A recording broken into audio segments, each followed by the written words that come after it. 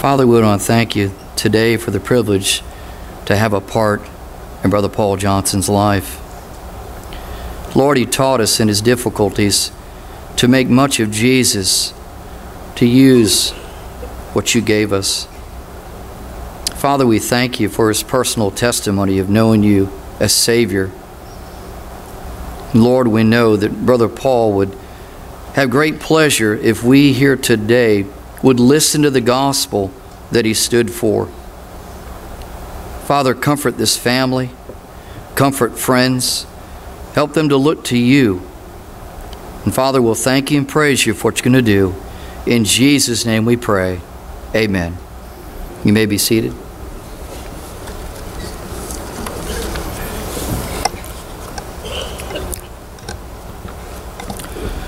On March 17th, 2018, Raymond Paul Johnson Jr. gave up his burdensome wheelchair and walked into heavenly home.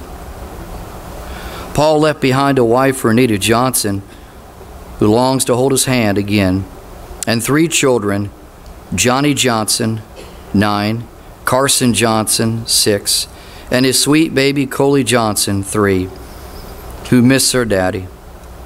Paul will also be dearly missed by his mother, Rebecca Johnson, his paternal grandfather, Bill Johnson, his siblings, Joanna Johnson, Amanda Mayhew, April Ryan, and Jonathan Johnson, and a number of nieces and nephews. Paul was preceded in death by his father, Raymond Paul Johnson Sr., his maternal grandparents, Arthur and Elaine Newton, and his paternal grandmother, Josephine Wicklin. Paul was born on June 19, 1974, in Columbus, Georgia. He grew up in Eufaula, Alabama, where he still has many friends. As a young man, he moved to Milton, Florida, where he lived till his death.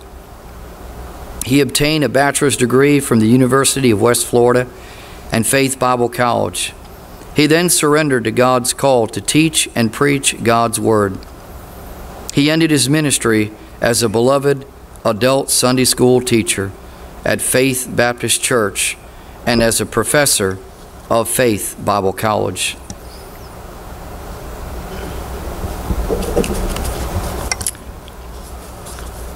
At this time, we're going to have Brother Grady Adams come forward and sing.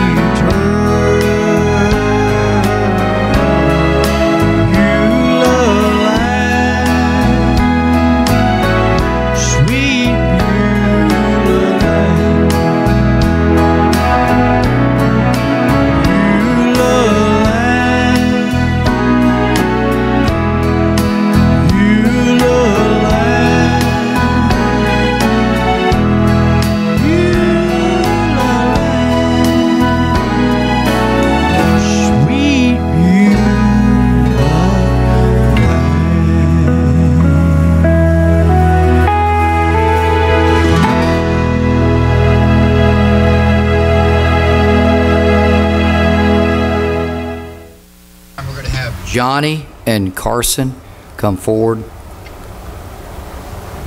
to give us scripture memory.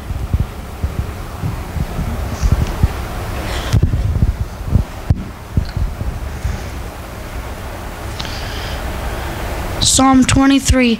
The Lord is my shepherd, I shall not want. He maketh me to lie down in green pastures. He leadeth me beside the still waters. He restoreth my soul. He leadeth me in the paths of righteousness for his name's sake. Yea, though I walk through the valley of the shadow of death, I will fear no evil, for thou art with me. Thy rod and thy staff, they comfort me. Thou preparest a table before me in the presence of mine enemies. My cup runneth over. Surely goodness and mercy shall follow me all the days of my life, and I shall dwell in the house of the Lord forever. Boy, they did a good job, didn't they? They did a good job, didn't they? Amen.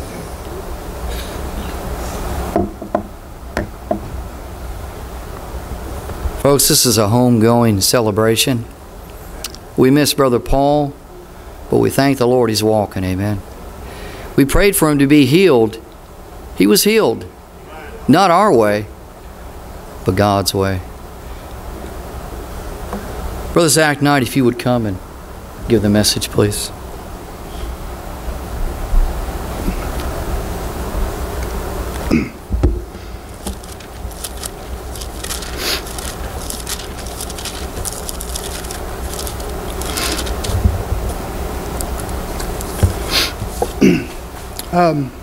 My name is Zach Knight. I was my friend of Brother Paul, and I was one of his students here. He was one of my teachers, and he was my best friend. It's funny too, because it's one of those situations. I'm not sure if I was his best friend, but he was my best friend, and I love him dearly, and I miss him. And he was special. You'll never meet anybody. You'll never meet anybody else in this world like Paul Johnson. And I consider it, and if you will, bear with me, I'm new to this. I almost kind of think that's why Paul asked me to speak. As one of my teachers, Paul loved pressure. He loved to put the pressure on you. And I'd ask him, I'd say, why are you making things so tough on us? And he said, pressure is how you make diamonds. And then I would always tell him, it's also how you make ketchup. But I really do believe that played a major role in why he asked me to speak today. It's one last opportunity for him to teach me something.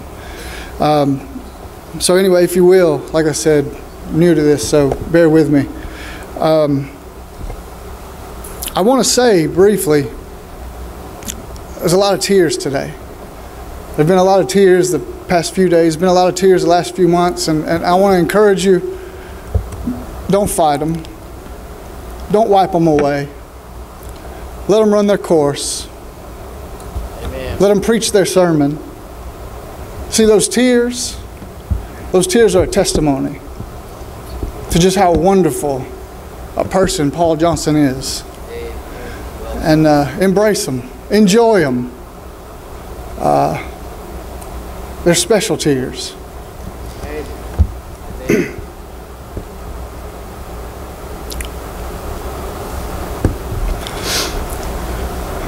I'd love to stand here and tell you story after story about Paul, sharing his jokes, because you know Paul was a joke teller.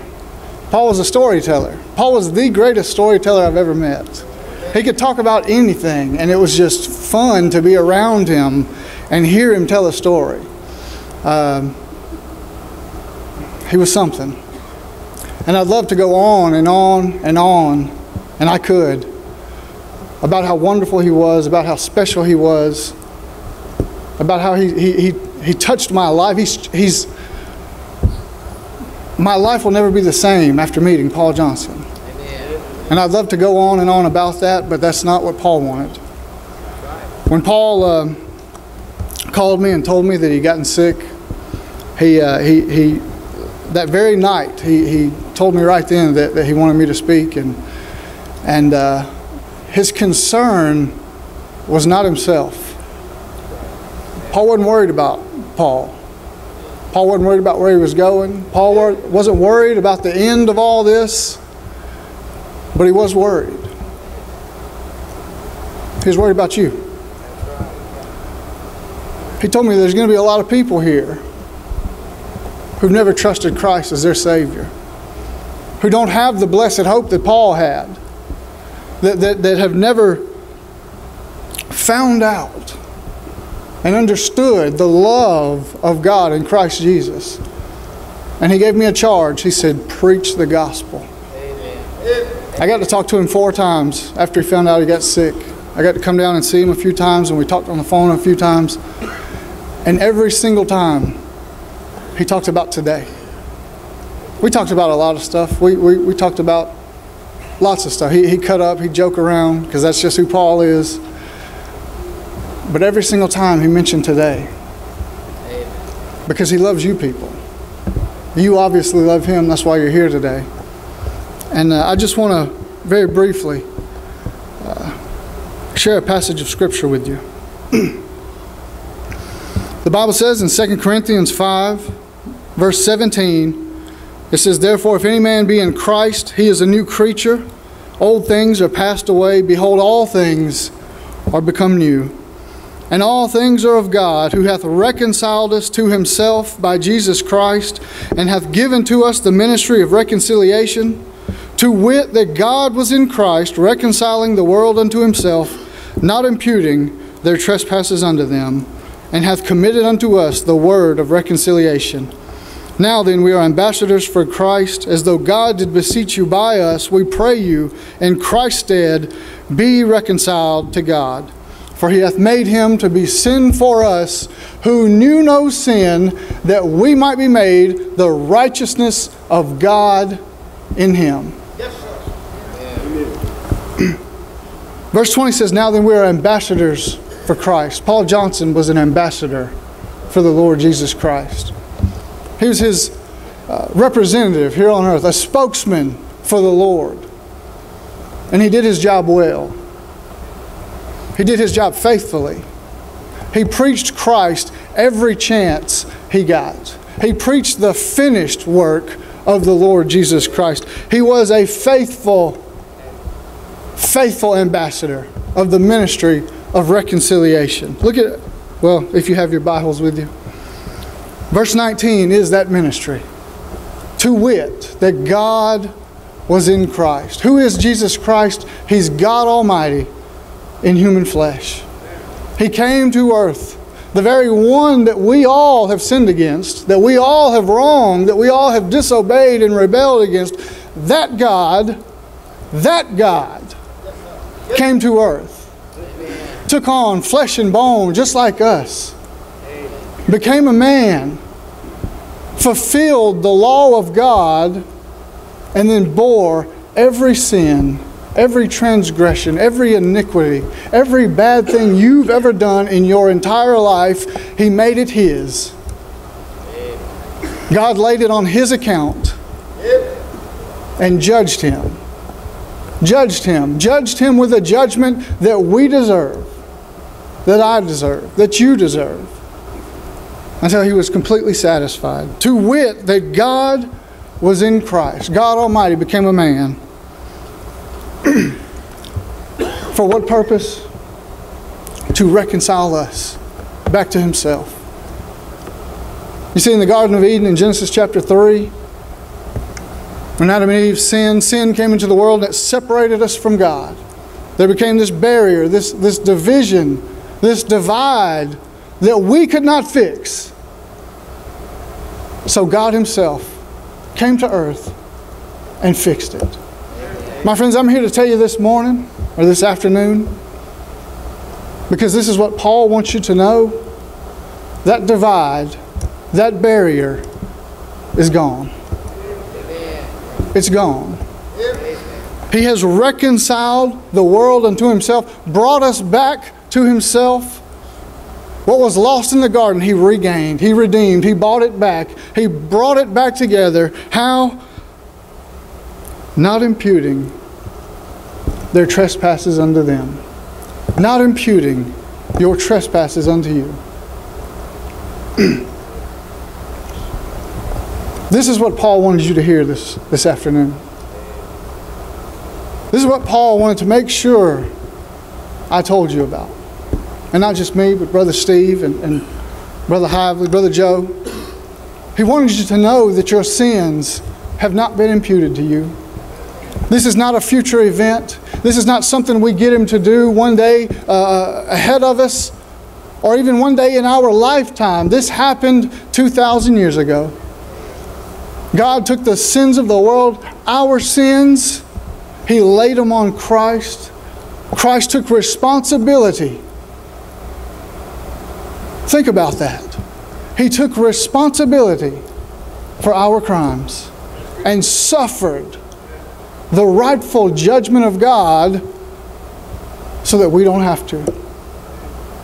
To wit, that God was in Christ, reconciling the world unto Himself, not imputing their trespasses unto them. John the Baptist said, left you hanging, didn't I?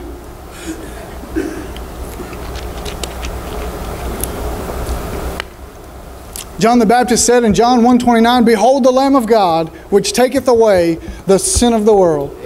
My friends, it doesn't happen when you get Him to do it. He did it because He wanted to. He did it because He loves you. He did it because that's who He is. Not because of who you are. Not because of who we are. If it had depended on us, Lord knows, we'd never make it. But it's because of His love, His great love wherewith He loved us, and the mercy and grace of Almighty God that we have reconciliation. At this very moment. At this very moment. I want you to know, Paul wanted you to know, God wants you to know that you sit here forgiven of all your sins. Either He took them away 2,000 years ago or He didn't. My friends, He did. They're gone. It's not something we get Him to do. It's not something we make happen by our good works or our good deeds or by even asking Him to do it. He did it because He wanted to. He took the first step. We didn't prompt Him to do that. He did it because that's who He is. Not imputing our trespasses unto us. I cannot stress that enough. As you sit here this morning, your sins do not exist. Your sins, if they're weighing on your conscience, if they're eating you up and beating you down, I tell you, it is only in your mind. And having made peace through the blood of His cross, that's what Christ did for all mankind, not just believers, but for all mankind. He made peace through the blood of His cross. By Him to reconcile all things unto Himself. By Him, I say, whether they be things in earth or things in heaven, and you that were sometime alienated and enemies in your mind by wicked works. In your mind, the Bible says. In your mind, God says. Yet now hath He reconciled. My friends, I'm here to tell you, and I cannot stress it enough. You sit here this morning without a sin problem. They've been put away by the Lamb of God. And you know what He wants you to do? Believe it. He wants you to take Him at His word. He wants you to trust Him. He wants you to let go of self. He wants you to forsake your own self-righteousness, your good deeds, your good intentions, your sinner's prayer, your church membership, whatever it may be. He says, let go and just trust me. Trust me. You want to know why that's so hard to believe? You know why it takes us years and years and years to come to that understanding? Because it's hard to imagine that a God who knows me better than me could love me that much, could love you that much. My friends, I'm here to tell you, He didn't die for the cleaned up version of you. He didn't die for the suit wearing, church going, Bible reading version of you. He died for the worst version of you. He died for that version of you that nobody else in here knows. He died for that version of you that you don't want to look in the mirror. That's who He died for. He didn't die for you at your best. He died for you at your very, very worst.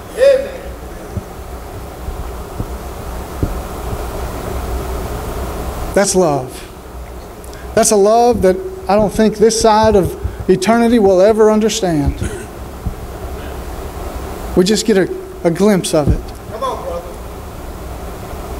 My friends, this is what Paul wanted you to hear this afternoon. He wanted you to know that your sin problem has already been taken care of. You know how a man can lie on his deathbed, waiting to go and worry about other people? It's because of this right here. It's because he knew that his sin problem was fixed. He knew that he had been counted righteous in the eyes of a holy God. He knew that he had a home in heaven waiting for him. You can have that too. You can have that peace that passeth all understanding. You can have that comfort and assurance that never goes away, that never fades away. But you have to get it the same way Paul did. You have to get into this book. You have to find out what Christ has done for you. You have to see that He's absolutely satisfied the just demands of a holy God. He came to earth, He lived a perfect 33 years, fulfilling the law, never breaking one rule, satisfying what God wanted. Satisfying perfectly God's law. And then at the end of it all, He died with the sins of those who could not. That's you and me. That's us. That's the whole world. My friends, we say it all the time, and it's scriptural to say that. It's scriptural to say that Jesus died for our sins. That's a scriptural statement. But I feel like as we preach it, and as we hear it, and as it goes forth, somewhere between our ear and our brain, it gets twisted around, and we think, oh, that means I have the potential to be forgiven. That's not right. Not at all. Not at all. My friends, you don't have the potential to be forgiven. You are forgiven right now. He did not just die for your sins. He died with your sins. He died with every sin you'll ever commit. He took it into the grave and He left them there. He destroyed sin. He destroyed the works of Satan. And one day, the last enemy that will be destroyed is death.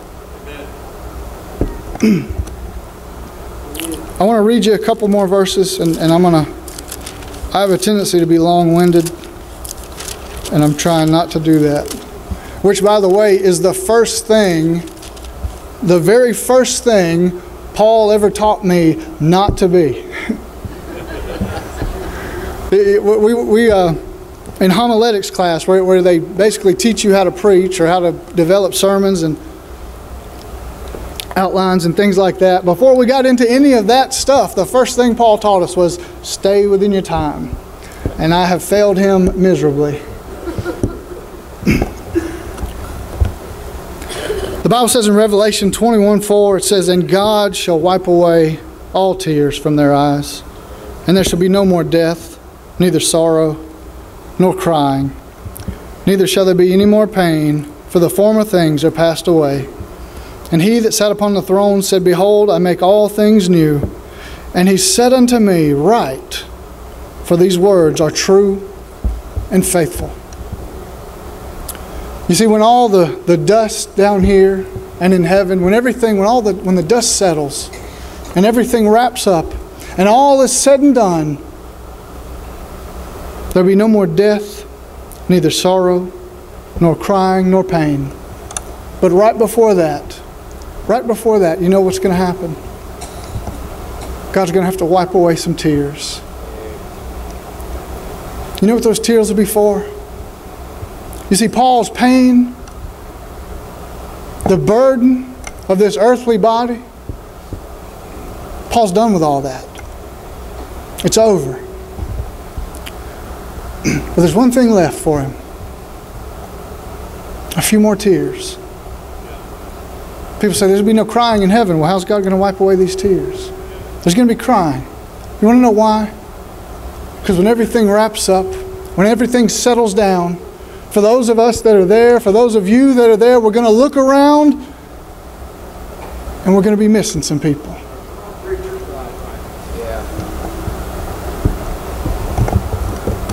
Paul's going to look around and some of you won't be there.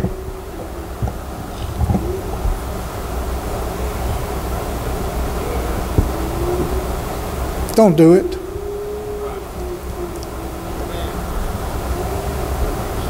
Don't put this off.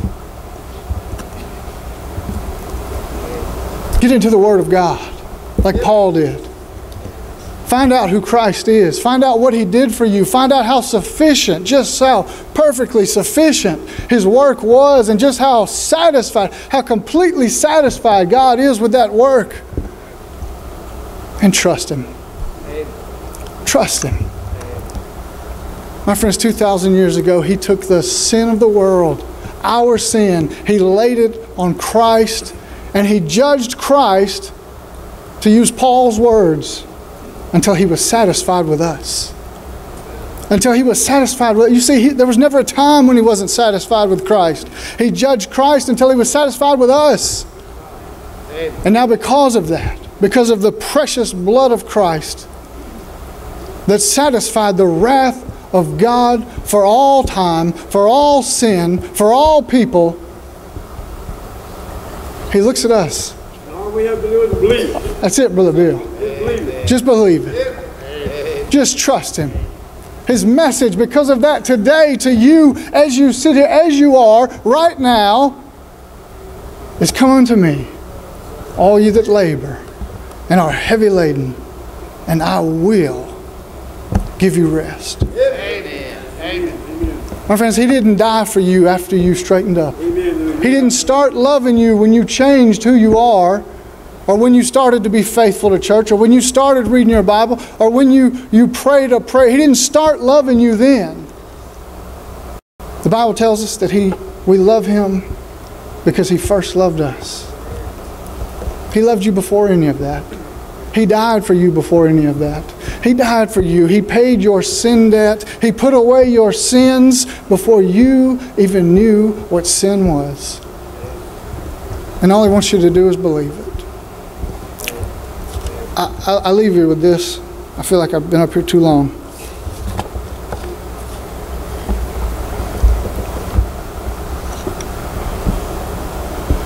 Are you going to rest? Are you going to rest in the finished work of Christ? Are you going to let go of self-righteousness, of deeds, of the things you've done, whatever it may be, of the prayer you prayed? Are you going to let go and rest in the finished work of Christ? Or are you going to be one of the ones that breaks Paul's heart,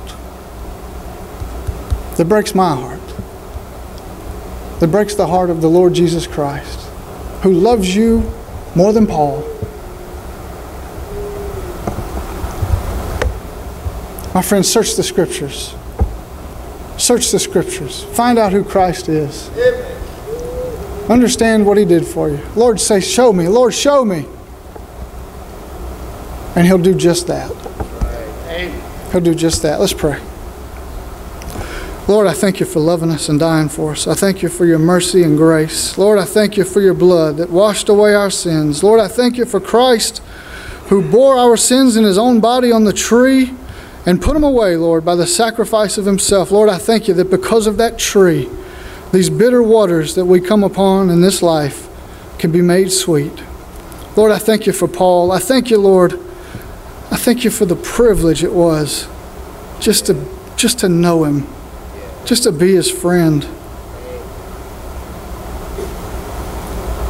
Lord, I pray you bless his family, his friends, all these that have come out today. I pray you'd comfort them the way that only you can.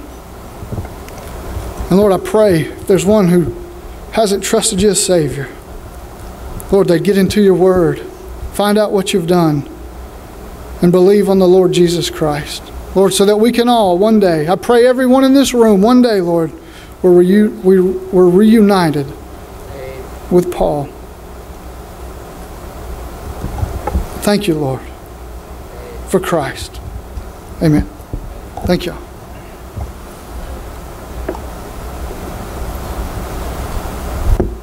Amen. At this time, we're going to have everyone stand. Miss Tammy Smallwood, if you'll come forward.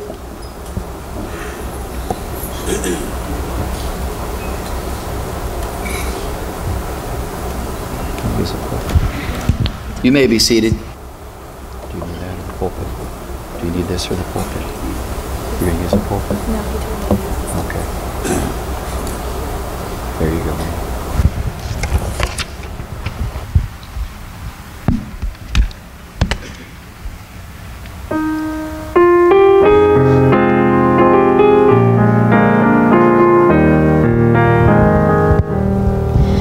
There is coming a day when no heartache shall come, no more clouds in the sky, no more tear to dim the eye. All is peace forevermore on that happy golden shore. What a day, glorious day that will be. What a day that will be when my Jesus I shall see, and I look upon his face, the one who saved me by his grace. And when he takes me by the hand and leads me through the promised land, what a day, glorious day that will be.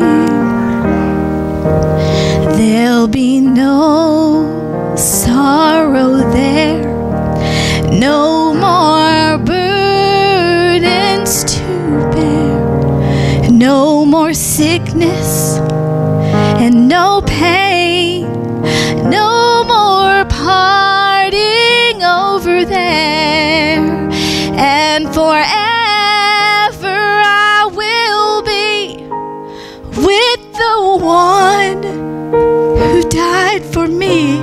What a day, glorious day that will be. What a day that will be when my Jesus I shall see, and I look upon his face, the one who saved me by his grace.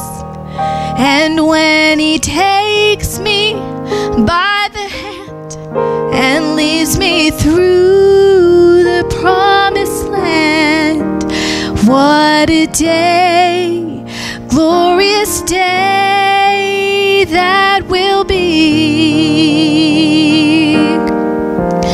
What a day that will be when my Jesus I shall see, and I look upon his face, the one who saved me by his grace. And when he takes me by the hand and leads me through the promised land. Oh, what a day, a glorious day that will be. Oh, what a day, a glorious day that will be.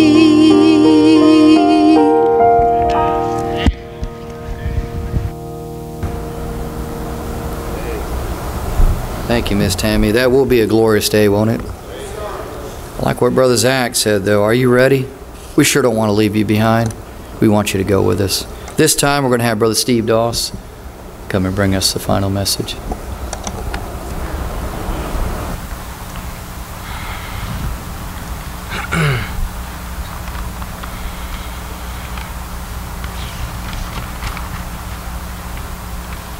Well, thank you all for coming today. On behalf of the family, thank you. I met the Johnsons and I wasn't but 5, so I don't really remember meeting them, but 1975. I think Paul was about a year old, Miss Becky. And Paul, well, let's don't sugarcoat it. He was a rascal. And I told somebody the other day, God knew what he was doing, Miss Becky, when he put him in a wheelchair. Don't you take that the wrong way. You know, Paul didn't always, he hadn't had the easiest time always. He had a lot of surgeries. I've seen him in a lot of cast up to his waist. And, you know, I've had a lot, when people found out he had cancer, they said, man, why? He's had it so rough all his life. Well, don't you feel sorry for Paul Johnson? Paul Johnson might have missed out on a few things here in life as far as sports goes and things like that. But Paul Johnson got something right that many people don't get right. Amen. If you're not careful, you won't get it right. And I say you won't get it right, you won't find out who Jesus is. You know, growing up, he had a little bit of a rough time, and those Mills boys and my brothers, we always had a good time with Paul. I always admired the way Miss Becky took care of him. You got Joanna and Amanda and April and Jonathan. And then came a time where they moved to Milton, Florida. And then he met the love of his life, Miss Renita. And you was the love of his life.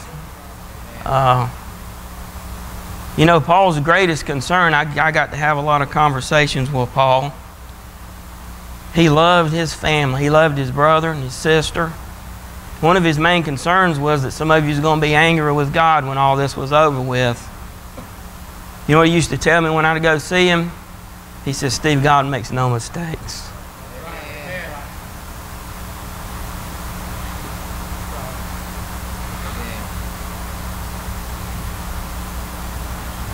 And he don't.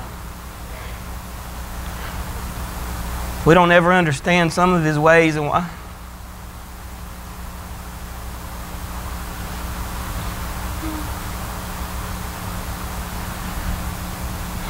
And why he does certain things. But one day we'll understand it. Amen. But don't feel sorry for Paul. His greatest concern for his children was that they'd find out who Jesus is through reading and studying the Word of God. And Johnny, you're the oldest out of this crew. So your daddy's main concern wasn't that you make plenty of money or be the most popular person in Milton, Florida, or to be a great football star, a baseball star. His greatest concern for you is for you to find out who Jesus is and make yourself available for Him.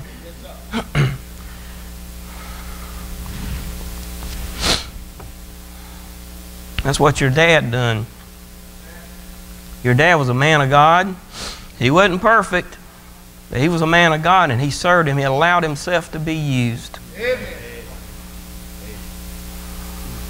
You know, probably one of the funniest memories I have of Paul is him. You know, we was in school together, and I don't know how old Paul was, but he was in that wheelchair, and Lord, the boy got in more trouble than people with 2 good feet.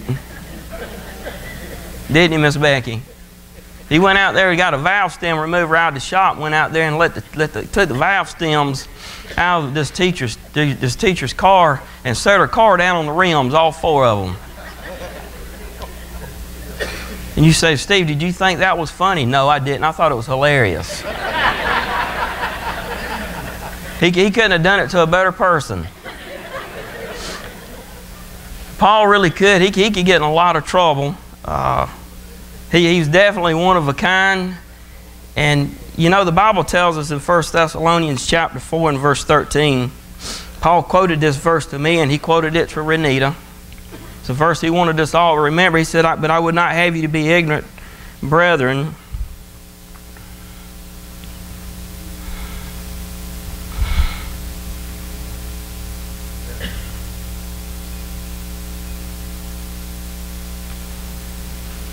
He says, concerning them which are asleep. His whole body went to sleep. It was tired. God's going to resurrect that body one day.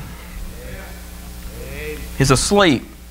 See, today if you hear and you feel hopeless, listen, the Bible says that he says there's nothing wrong with mourning and sorrow, and that's why he gave us tears. So you cry. Amen. But he says we're not supposed to mourn as others do. You know why? Because we know for a fact that we're going to get to see Paul again, because Paul's in heaven, and dear friend, if you'll trust Christ, it's a guarantee. That's where our hope lies, and that's what will get you through these days.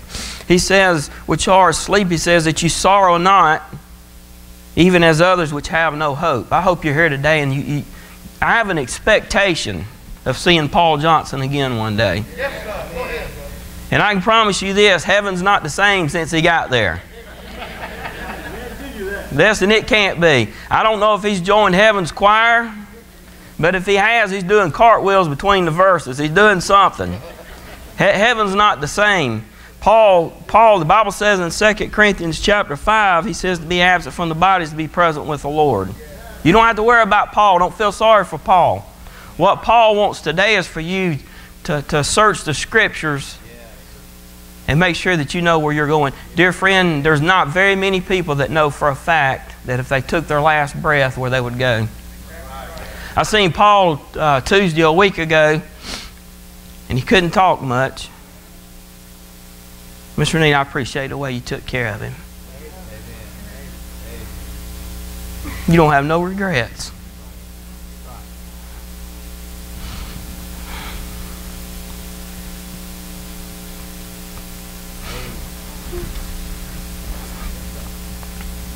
I still can't believe he's gone.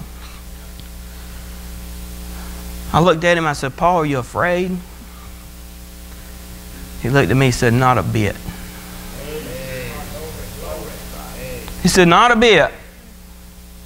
But his concern was for his family. And I know this is dragging out a little bit. And Hebrews chapter 13, when Paul told me that,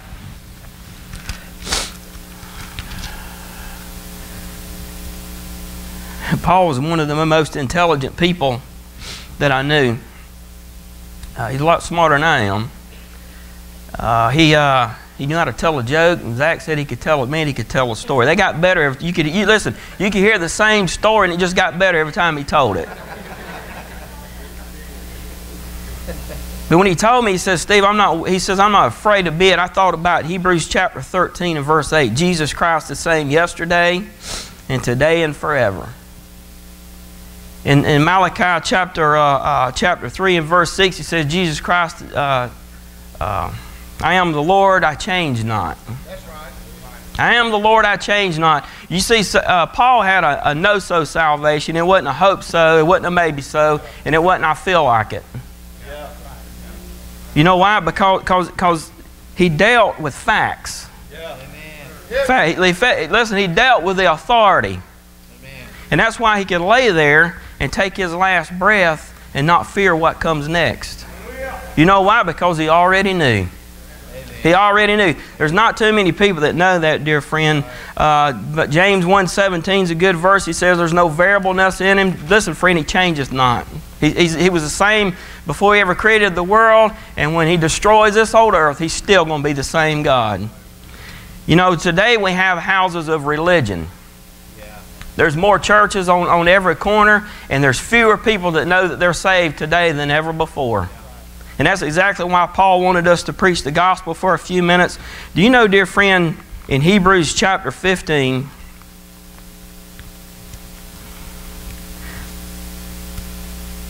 see, dear friend, there's only one gospel.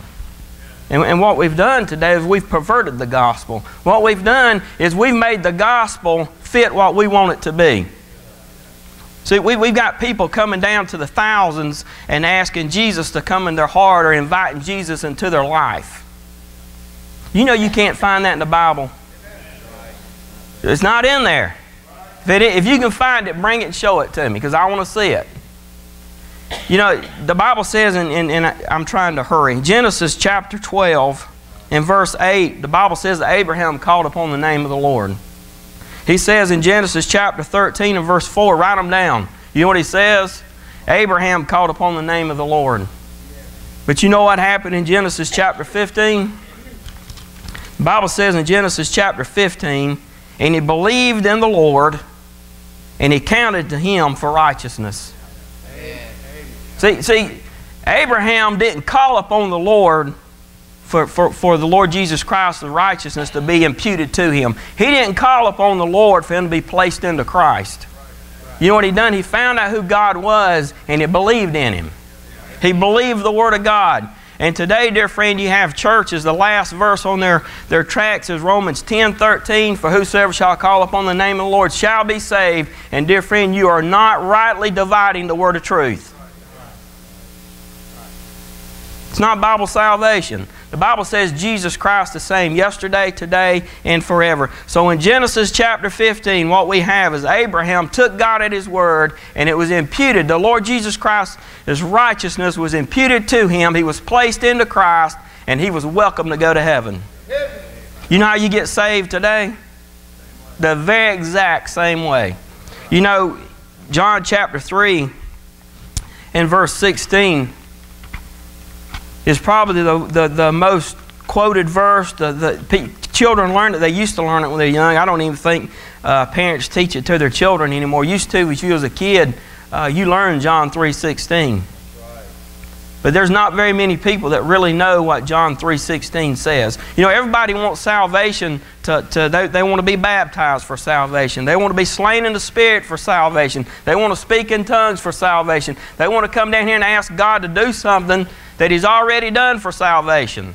Amen. God didn't tell you to come down and ask for forgiveness of sins to go to heaven. You'll not find it in the Scripture, dear friend. You know why? Because all of your sins, not according to cause of what I say, but because of what this says right, all of our sins was laid on the Lord Jesus Christ 2,000 years ago. And when you come down here and ask Him to forgive you for your sins to go to heaven, you don't believe that He took care of them 2,000 years ago. That's Bible salvation, dear friend.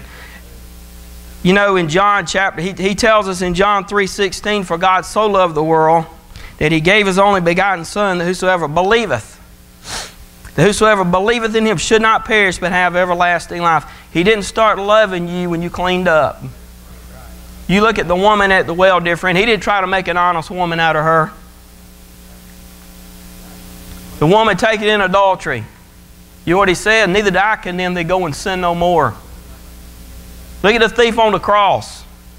Dear friend, if he had to clean up to go to heaven, he was nailed down to a cross. You know what he done to go to heaven? He believed God. He believed God. Man wants to do everything but take God at His word. Man wants to go to heaven leaning on their own understanding instead of what the Scripture says. He says that whosoever believeth in Him should not perish. You notice He says, but have everlasting life. Dear friend, it's everlasting life. If He hadn't meant everlasting life, He wouldn't have put it in there. You know, He'd had to put part-time life or till you mess it up again. See, it's not dependent upon your performance. That's why it's such a great salvation. That's why He asked the question, how shall you escape if you neglect so great a salvation? Come on, brother. That's why He asked that question, dear friend. You know, in John chapter 3 and verse 36, he says, he that believeth on the Son. He don't tell you to ask. That's right, Brother Bill. He says, believe. Take me at my word. But dear friend, there's very few people that you won't take the time to find out who He is. You know, it's a crazy illustration, but if I go into the Atlanta airport, where's my baby at, my grandbaby? Is she in here? They had to take her out. If I go into a store, and this is a crazy illustration, and I have to go to the bathroom, and I need somebody to hold that baby, I cannot walk up to a stranger and say, hey, you take my baby, I got to run to the restroom. You can't do that. Why can't I do that? Because you don't know them. You don't know them. You can't trust them. And if I run into Jonathan, I can hand my grandbaby to Jonathan and know that he'll give his life to protect my grandbaby and come back and he's still going to have my grandbaby. You know why? Because I know him. You say, Steve, the Lord seems so far away and He just don't seem trustworthy. It's because you don't know Him. It's because you don't know Him. Listen, dear friend, there's never ever been anybody saved that trusted Christ that weren't persuaded. See, we either believe in good works, and see, the only thing that can remove the fact that you have to do good works to go to heaven is this. There's people right here in this room that's been taught that they have to ask Jesus to come into their life. They have to ask for forgiveness. They have to go through this ritual before they can be saved. And you know what God has to do? He has to persuade you that that's not true. He has to persuade you that baptism absolutely has nothing to do with you going to heaven. He has to persuade you that just because you don't feel like you're going to heaven, listen, feelings don't have anything to do with salvation. It's what His Word says. He says, he that believeth on the Son hath everlasting life, and he that believeth not the Son shall not see life, but the wrath of God abideth on him. You know, real quickly in John chapter 6, I'm not going to keep you just a few minutes. John chapter 6, in verse 27, he says, labor not for the meat which perisheth, but for the meat which endureth. This is when they crossed over. They was looking for Him the next day unto everlasting life, which the Son of Man shall give unto you. For Him hath God the Father sealed. And they asked Him a question in John chapter 6 and verse 28. They said, Then said they unto Him, what shall we do that we might work the works of God? They looked at Jesus and they said, Jesus, what is it? What is it that I can do that's going to please God? You know what Jesus told them? Go get baptized. No, that's not what He told them. He didn't tell them to say a nice little prayer.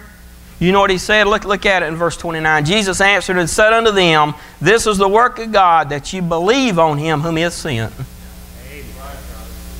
That's the only thing that works. Jesus Christ the same yesterday, today, and forever. It's the same way Abraham got saved. And dear friend, if we're going to go to heaven, it's the way we're going to get saved. There's not another way. There's not another way. You know, look in John chapter 9. These are real close. It won't take us long to turn over to them. John chapter 9, Jesus had healed a blind man. And after they'd kicked him out of the synagogue in John chapter 9, Jesus found him. The Bible says in John 9:35, Jesus heard that they had cast him out. And when he had found him, listen to what Jesus asked him. Jesus didn't ask him if he belonged to a church. Jesus didn't ask him if he had went through man's ritual and said their little prayer. You know what He asked him? He says, dost thou believe on the Son of God? Dost thou believe? That's what He asked him. Jesus Himself was giving out the gospel, and that was the gospel. Dost thou believe on the Son of God? And you say, well, Steve, what do I believe? I'm glad you asked me that, because I want to show it to you real quick. Hebrews chapter 9 and verse 12.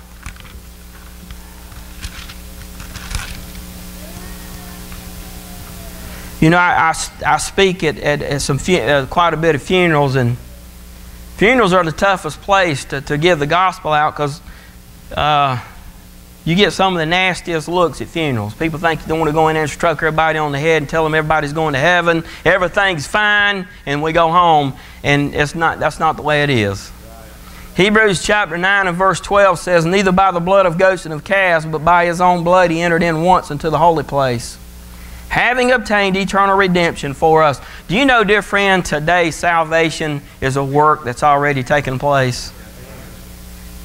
You know why people are still coming down to the altar and asking Jesus to forgive them for their sin and come into their life and to save them? Because either they don't know or they don't want to know. Listen, salvation is not what you get God to do for you. Salvation is what He has already done. And you know what He says? Believe me.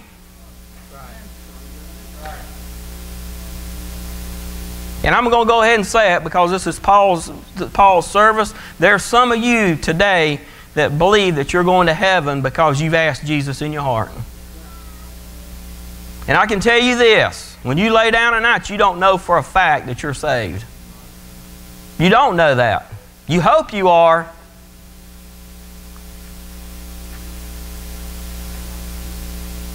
Hebrews 9:12 says, neither by the blood of goats and of calves. And look what he says. He's referring back to the sacrifices. He says, but by His own blood, dear friend, He didn't enter into the holy place with somebody else's blood. It's a personal thing. He entered in with His own blood. And do you know that satisfied God? That blood is on the mercy seat. Listen, you know what God told Him that day? He told me this last night. I'm just kidding, He didn't. He looked at Jesus and He says, you know what? He says, that's the last blood I'll ever need. You know why? Because He is the Lamb. He wasn't a lamb, He's the Lamb. He said, behold, the Lamb of God, which taketh away the sin of the world. Now, dear friend, either you believe He took your sin away or you don't. And the reason we're up in pulpits today across America trying to get people to do something for their salvation is because we don't believe it. He says, neither by the blood of goats and of calves, but by His own blood He entered. It's already done. It's something He's already done. He entered in once. He's not going to enter in again. He entered in once into the holy place, and the Bible says, having obtained, past tense, eternal redemption for us. Amen. Do you know today that the wickedest person that's living today on earth, if they drop dead in the next 10 minutes, they will not go to hell because of their sin? You said, Steve, why do you say that? Because their sin has already been paid for. It's already been paid for. It didn't have anything to do with them asking them to pay for them. The Bible, you said, well, Steve, you see that verses in Romans 10:9 where if you confess with thy mouth, the Bible also says, believe in thine heart. Dear friend, if you don't believe in your heart, you don't have anything to confess. I hope you understand that. So what we're doing today is we're getting people to say some words and then we're telling them they're saved. Hebrews chapter 10 and verse 12. He says, but this man, which is the Lord Jesus Christ, after He had offered one sacrifice for sins forever. The work's been done, dear friend. There's nothing else to be done as far as salvation goes. The Bible says He's seated at the right hand of the Father. There's plenty of verses in here that show us that it's finished. You say, Steve, what do I believe? You believe the Word of God. You don't even believe me. You believe that when He said it is finished in John 19:30, that's exactly what He said. Listen, quit coming down here trying to get Him to finish it. Quit going down here trying to do good works, trying to get Him to finish it. He's screaming from the throne, I've finished it. I believe that's what Paul would want you to know today. That's what he asked us to preach. John chapter 3, and I'm going to close. John chapter 3 and verse 18. The Word of God says,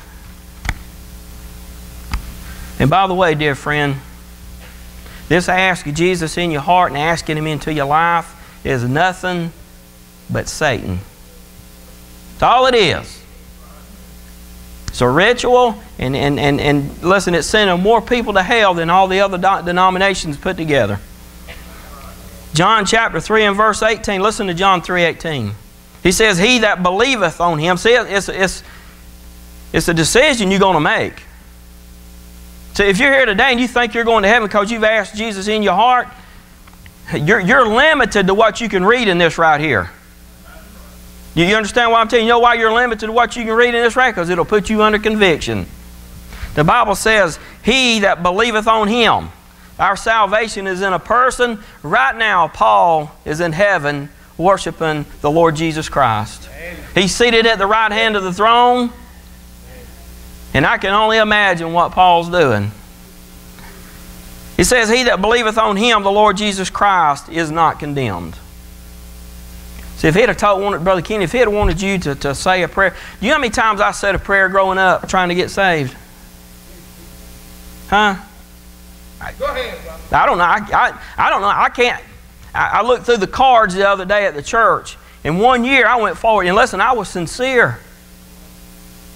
I cried. I blowed snot. I didn't want to go to hell, but you know what? I didn't know I was saved.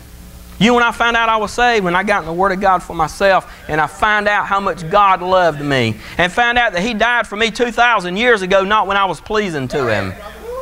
Yes, sir. And you know what I found out? I found out that I was welcome to go to heaven. Amen. Taking Him at His word. John 3:18 says, he that believeth on Him is not condemned. But he that believeth not is condemned already, because he hath not believed in the name of the only begotten Son of God. Dear friend, God did not deal with your sins when you were pleasing to Him. God did not deal with your sins when you came down here and asked Him to. God did not deal with your sins when you got sincere and started going to church and quit drinking, smoking, and cussing. God dealt with your sins 2,000 years ago. You know what He's saying today? Please believe me. Please believe me. Quit trying to get me to do something that I've already done for you. Thank you, and I appreciate you coming. Brother Joe Sollers is going to come right now.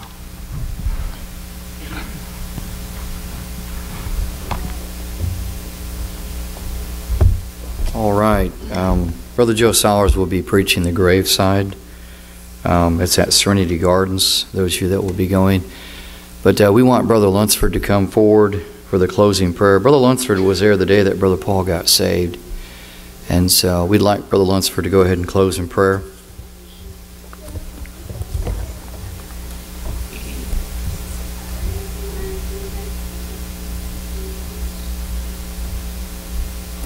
Paul Johnson was my friend. He was my spiritual son. These men have done what Paul wanted done. Challenged you about where you're going to spend eternity. Let's bow for prayer. Lord, we rejoice in the fact that you've called your servant home, Paul Johnson. And we take comfort in your word and the testimony that Paul has left behind. We know that it was Paul's desire and prayer that his death be used to influence family and friends to receive you as Savior. Lord, we'll leave the results to you. We ask it in that name above all names, the Lord Jesus Christ. Amen.